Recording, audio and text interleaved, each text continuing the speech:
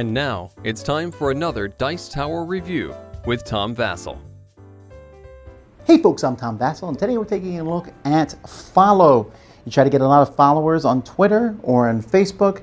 Well, this is more like Bill and Ted. In fact, I'm kind of surprised I didn't call this the Bill and Ted adventure game, because in this game, you are jumping around in time, grabbing famous people and returning them to the spots that they're supposed to go to. Just exactly where does Winston Churchill need to go? Where does Abraham Lincoln need to go? Where does the Kraken need to go? I guess that's a famous thing in history. Well, this game will allow you to do that.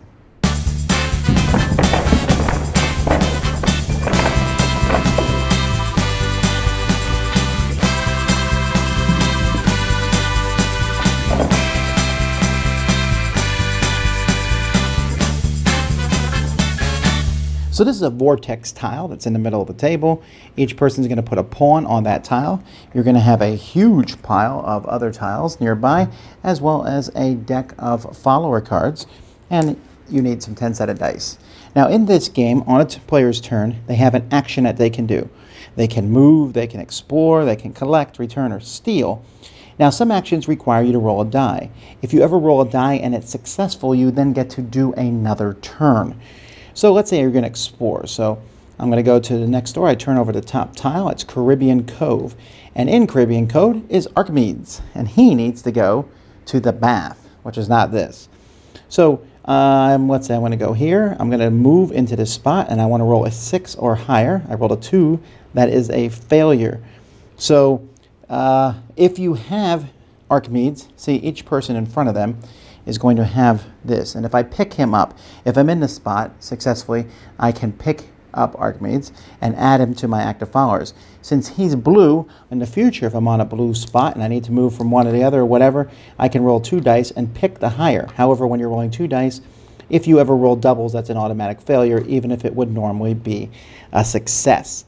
So you are going to be looking for the bath. So maybe I'll turn this over. It's the Himalayan hideout. And there's Queen Victoria. Or, oh, there is the bath. And in the bath is Isaac Newton, who needs to get to the apple tree.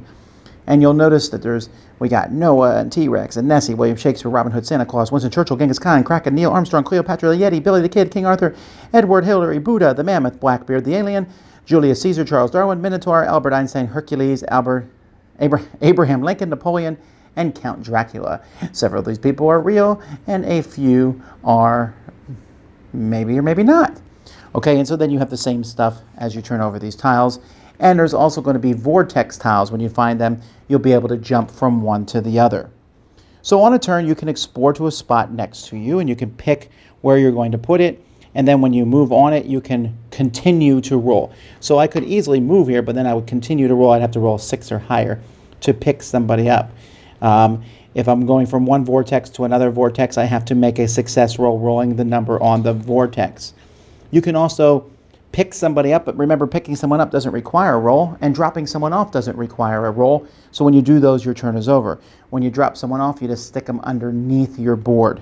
You can also steal from somebody else. When you steal, you're just going to roll, and depending on the color, that's a success number. So if someone else has Noah in theirs, and I can steal Noah by rolling a 6 or higher from them, and then I can run around with him.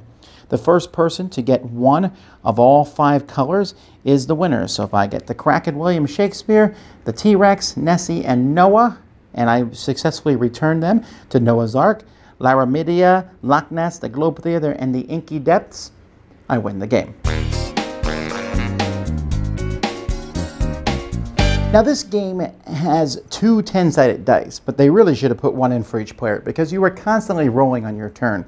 And so the dice are being passed around, and rolling. Now, I know that they decided that they wanted to roll 10-sided dice in this. I'm not really sure what the reasoning was behind that. 10-sided dice are fun to roll, but this game revolves all around a lot of luck. Now, first of all, I should mention, I do like the artwork of the game. I mean, even the cover itself here, as you see the different characters there, I enjoy that. I think the different locations look pretty neat. So, I mean, here's just the apple tree. That looks good. And let's see here. The vortex looks pretty neat. And the Wild Wild West, I think they did a good job at that.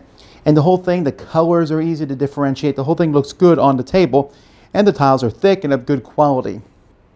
But the game is just a pile o' luck is what I would call this one, because really you're just moving to a spot. Hey, it's Isaac Newton. Oh, there's the apple tree. Great. Oh, I got Nessie. Oh, it's going to take me forever to find where to drop her off. Oh, there's where she needs to be dropped off. What? You stole her from me? I can't get her back from you?